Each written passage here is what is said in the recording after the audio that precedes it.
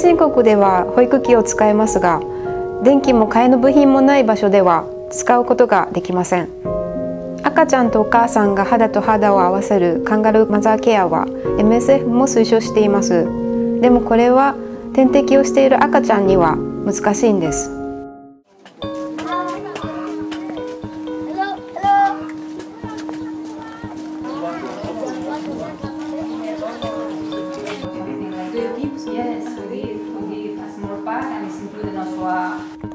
In the Warming Solutions project, we're using a method called design thinking or human-centered design. This is a focus in our research on who is involved, who are the stakeholders involved with the development of this solution, and what is their context. Where are they working, what are their resources, and what are their limits. Human-centered design and design thinking is really a focus on first-hand interviews and observations.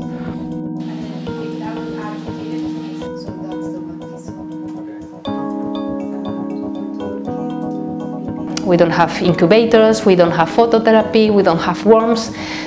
During transports, they maybe are just being put in a towel or a small blanket and they get cold, so usually they're arriving in a hypothermic state. 今回、人間中心デザインの手法で赤ちゃんの動きを時系列にまとめました。赤ちゃんがどの場面でどれだけの時間、冷たい空気にさらされているのかが見えてきました。Well, my expectation was that you would come and give us tools to implement.